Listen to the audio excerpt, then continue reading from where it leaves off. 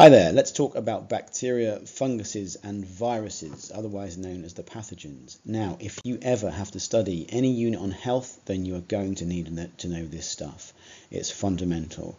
So let's get started with some definitions. Microbiology. What is microbiology? The study of science that deals with microorganisms. So what are microorganisms? They are living things, generally, that you cannot see with the naked eye. You need a microscope to be able to see them. And like I said, we're talking about bacteria, viruses and funguses. There's also another one called Protoctista, another group. They used to be known as the Protists. We'll talk about them briefly as well, and they come under the heading of pathogens. Okay, now let's start with bacteria. Bacteria are prokaryotic. The cells are prokaryotic. That means before the nucleus. They're much simpler than eukaryotic cells, than like human cells. They have no nucleus, no membrane-bound organelles, no mitochondria.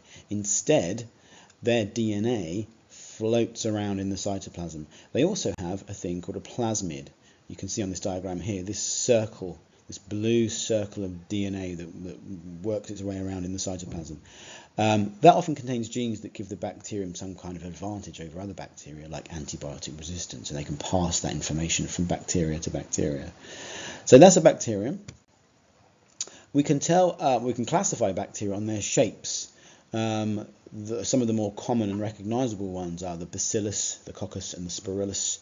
And you can tell what shape something is from its name. So if you had something like Staphylococcus aureus, that's a kind of bacteria. You can say it's a cockle shape.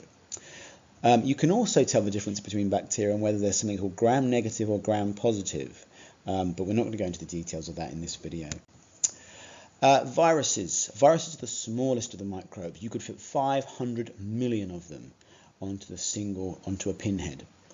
They are so simple we're not even sure if they're alive or not. Biologists aren't even sure if they want to classify them as living things. They are made up of a core of genetic material. It's either DNA or RNA, depending on the type of virus it is, and that's surrounded by a protein coat. Now, what they do is they inject genetic material, their own genetic material, into a cell. This makes its way into the nucleus and it gets read by the host cell machinery. So essentially, your cell starts producing more and more viruses because your DNA has had this sort of alien code put into it. Eventually, your cell bursts open and this huge army of viruses leaks out of the cell and they go on to infect other cells. One of the problems with viruses is they can escape your immune system by hiding away inside your cells. I mean, things like shingles virus.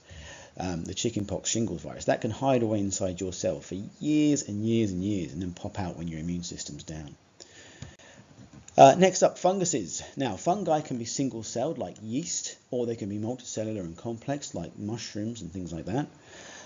Some of them are decomposers, so they play a role in the cycling of nutrients. They break down dead material and liquefy it back to the soil. Some of them are actually parasitic and live on or in living things. Most funguses don't really hurt human beings, but they can be pretty devastating to plants and therefore the economy as well, because if you can appreciate that if huge numbers of crops, hundreds or thousands of acres of crops are being wiped out by funguses, that's going to have a massive effect on the economy. Protists or protoctista. These are usually single-celled creatures. They're eukaryotic like us, so they've got that membrane-bound organelle. Membrane-bound organelles, they've got a nucleus. They don't really neatly fit into any group. The picture you're seeing here shows a malaria parasite, which is carried by the mosquito and infects the red blood cells in their liver.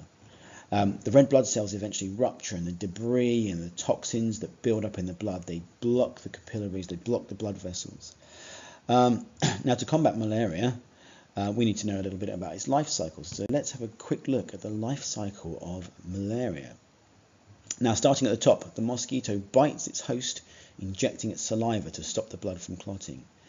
Now, via the saliva, the parasite finds its way into your liver cells, and it spends a lot of time here. It can sit in your liver cells for ages, reproducing. A single liver cell can give rise to thousands and thousands of parasites. And this next generation of parasites will then leave your liver and infect your red blood cells. And here again, it can hide away from your body's immune system. The T cells, the B cells, the white blood cells, they can't find it because these cells, these parasites are inside the red blood cells. They feed on the contents of the red blood cells. These red blood cells will swell and they can burst, and the debris and the swollen red blood cells can block blood vessels.